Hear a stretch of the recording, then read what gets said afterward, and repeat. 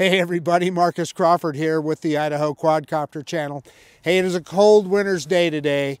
It's Sunday afternoon. It is about 4:31 exactly my time. The sun is very low in the sky, but I decided to take a chance and get out and do some flying. I'm anxious because I have the original Hubsan Zino again. Flew this drone recently and had a bad battery. Had some issues with it. We still got a flight in, but you know, had to keep it pretty low to the ground. I got a new battery for it. You still can buy new batteries, and this battery was, gosh, I think it was about, I don't know, $35, something like that. So it's pretty cool that they're still available. I can't remember. I think I bought it on Amazon is where I bought the battery. So pretty cool that they're still available for a drone that's nearly 5 years old, 4.5 years old, whatever. At any rate, let's give this guy another chance. Let's get it up in the air, because there's some pretty cool things about the original Hubsan Zino. It'll do some stuff that, you know, as good or better than some much newer drones. So anyway, let's quit messing around. Let's get this bird in the air. Okay, I'm getting the drone fired up here. Okay, it just connected, so I'm going to plug in the OTG cable to my phone and open up my phone here and start a screen recording. Okay, so we got a screen recording going, and then the app that we're going to use is just the X Hubsan app, not the X Hubsan 2 like we're used to using on many of the newer drones. So X Hubsan app, I'm opening it up right now, and it recognized the Zino, so we are going to enter device, and it'll give us that USB cable not connected for a second. There, look at that. We've got, it's telling us 100% battery, ready to fly, 12 satellites. Yeah, it gives us that device status list, so we can look at that real quick, and you can see my firmware versions right there if you're interested in that. It's not asking for any kind of calibration, so we're good to go. It says 12.4 volts, 100%, so we're clear there. As I recall, I don't think I can change. Yeah, I can. I switched to video mode.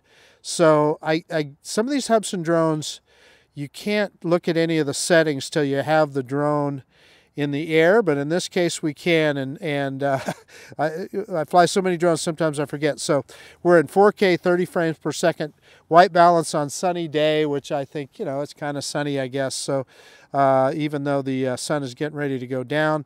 Color on ordinary.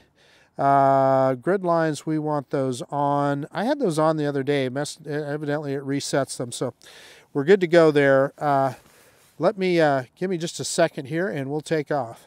I paused there for a second so I could put my other glove on. I'm telling you, it's cold. So I may not have said anything earlier, but it is about 32 degrees now, so it's right on at freezing. So it's definitely a cold day. So we'll give this new battery a workout here.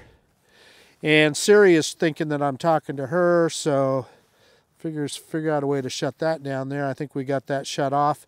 Let's go ahead and start recording.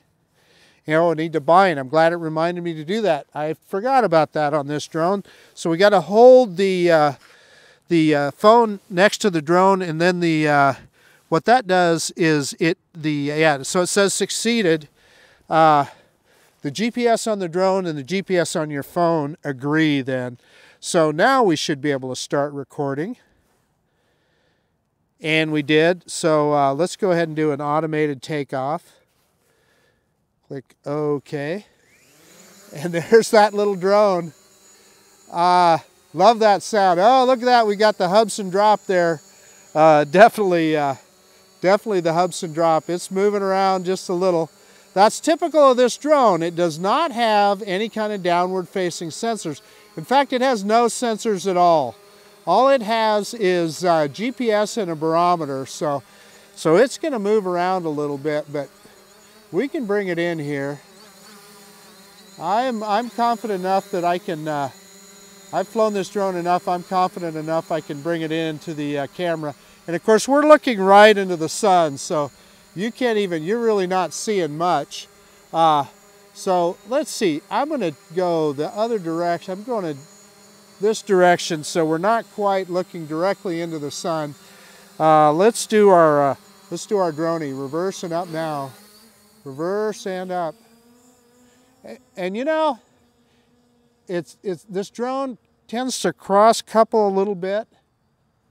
I'm going to stop right there. And man, did it drop when I let go of the throttle. Let me adjust that rule of thirds. With these gloves, it's kind of hard to do both at the same time.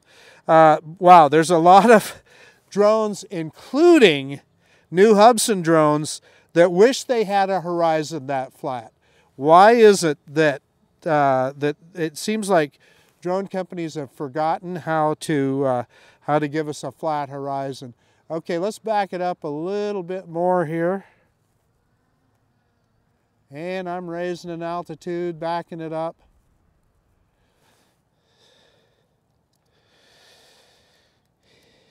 And we'll see if we can get it out over the school. How fast are we going here? 8 meters per second, which is top speed on this guy in normal mode, which it only has one mode. So it's funny, and we made fun of it at the time. On the app, it always had normal mode and sport mode. Look, we're already down to 86% battery. So, but look at how much better that video is looking already when we got our back to the sun. So this is a view that I show all the time here of the Boise front. Let's move it around a little bit. Sorry for that quick yaw. And the drone is kind of moving around a little bit on its own. Let's back it up just a little bit here and see if I can aim it around. We're kind of over the top of Discovery School, which is a shot I get all the time. So in any case, let's move it around. And the one thing that I'm noticing also is the FPV on this drone, it only comes back to your phone at 720. So it's not nearly the crisp FPV view that you get with newer drones, but you know, you can see what you're doing. So I am full stick forward again, coming back towards us. And we'll just fly it around here a little bit. And what I wanted to do the other day that I wasn't able to do was try some of the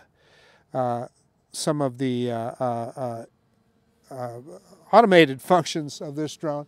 And here it comes, and again, 8 meters per second, which I don't know, it's weird. It seems a lot faster on this drone. You know, that's a mini drone will now go twice as fast. There's something I want to look at here. They're in the app here. Let's see, maximum speed setting. I saw that earlier. Yeah, and I've already got that set at 100%. So yeah, that's yeah. So we're good there. Okay, just double checking that to make sure I had that right. Hey, and just for the fun of it, I'm going to show you on the Action 2 camera here. I'm going to flip it into sport mode on the controller, and you'll see it say sport mode on the app. But I'm going to show you it makes no difference. So full stick forward, and we will go no faster than 8 meters per second. Still. And it's struggling to get up that far.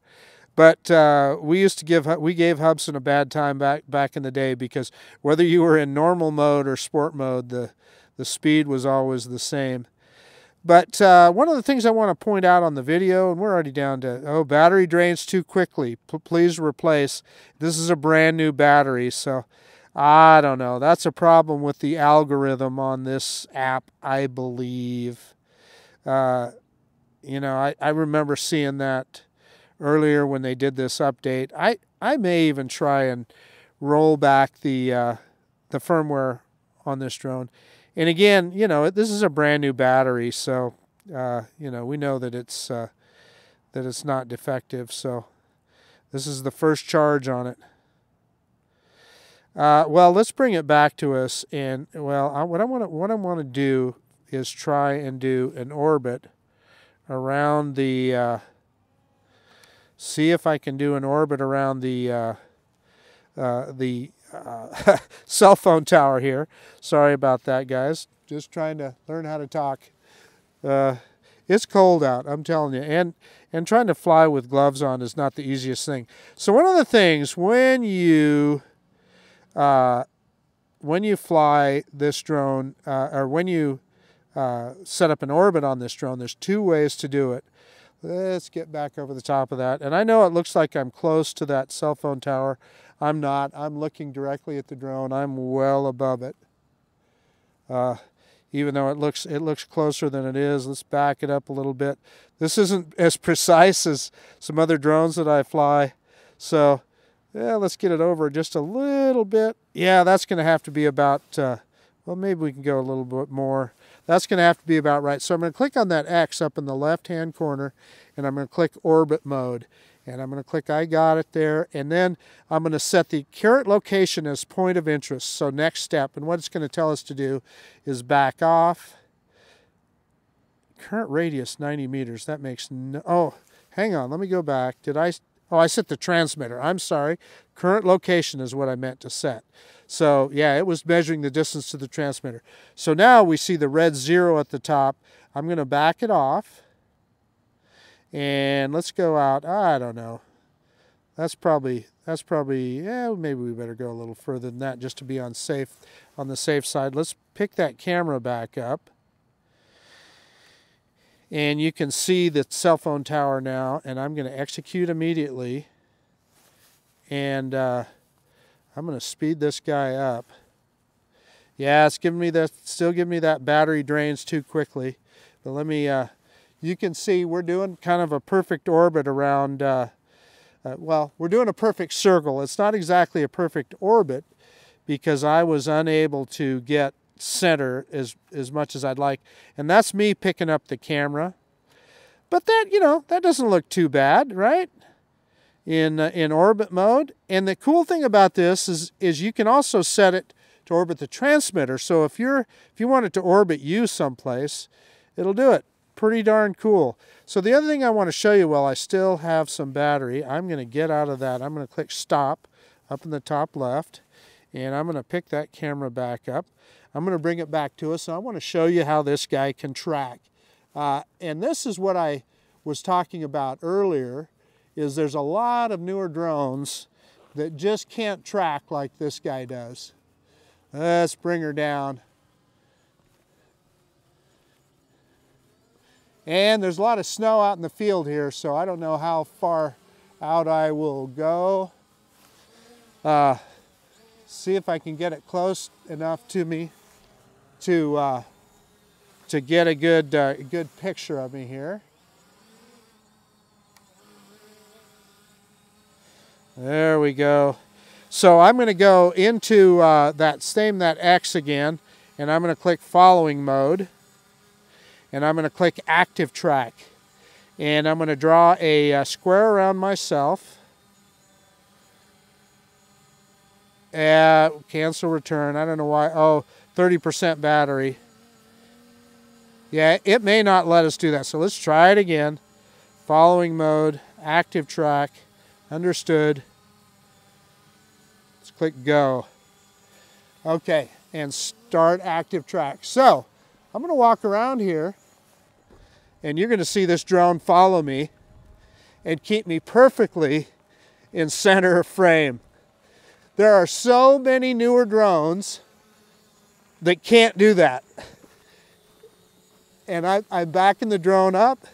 This is almost a 5-year-old drone, and Hubsan had this down pat then.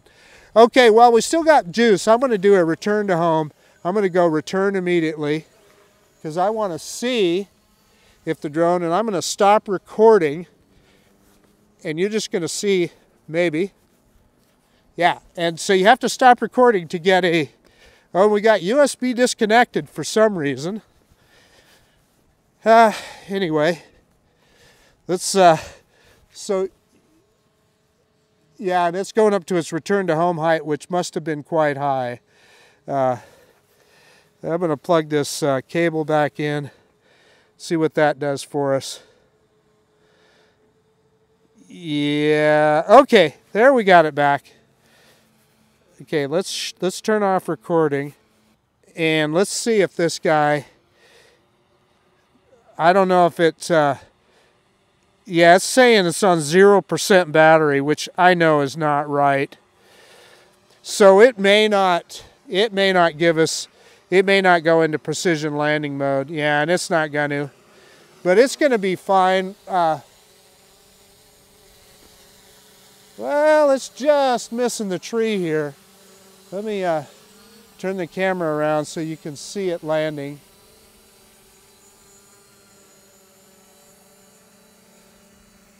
So, looks like it found the one patch of snow right there. So, at any rate, let me. Yeah, it's weird. It's showing 0% battery. There's something wrong with the algorithm. That's a brand new battery. Let me get it all shut down and we'll do a quick conclusion. Okay, as the sun is quickly going down here, it's kind of behind a cloud now too. The little Hubsan Zino, I don't know, this might have been my last flight with this guy. You know, I bought that new battery and you can see we still had some battery issues. Now the only other thing that I'm thinking that I could do is, as I recall, they added that with a firmware update. I could roll it back to an older firmware version. And by the way, I saved a lot of those old firmware packages, so I still have them. And I suspect I could avoid that issue that we're seeing with the battery. Again, this is a new battery. Now, of course, how do I know that it hadn't been sitting on a shelf for a long time or something? Obviously I don't know. So anyway, whatever's fair. It's truthfully, well, I'd love to keep it flying. That may not be possible. But you saw some of the things that I wanted to show you about it. It's particularly with how cool that orbit mode is, how you have a couple of options there where you can set a point of interest by flying over the top of it, or you can use the controller as a point of interest. And then the active track works so well on this drone. And again, this is an older kind of a you know, low-powered drone. The other thing that I thought was interesting is at the top speed of 8 meters per second, and again, whether you're in sport mode or normal mode, it's only 8 meters per second. That's pretty slow. But it seems almost as fast to me as some of my mini drones, but it's not. You know, your original or your Mini 2 will fly 16 meters per second, so which is almost twice as fast. But it seems like it's faster, so I'm kind of questioning the accuracy of that in the app on this. Regardless, doesn't matter. It's a fun little drone, and I've had a great time with it, and I hope you guys enjoyed this too. Hey, I'm interrupting for this update. Hey, I ordered one of these high-capacity batteries off of eBay, and so I have no idea if it'll work any better or not, but we're going to give it a try, and hopefully I can keep the old Hubsan Zino in the air and keep it from being a trophy on the shelf. This is Marcus Crawford with the Idaho Quadcopter channel out, and if you like this kind of content, please consider subscribing to my channel. And most of all, I appreciate you taking the time to look at this video, and of course, we'll see you on the next one. I'm going to get back inside and get warmed up. See you guys later. Bye.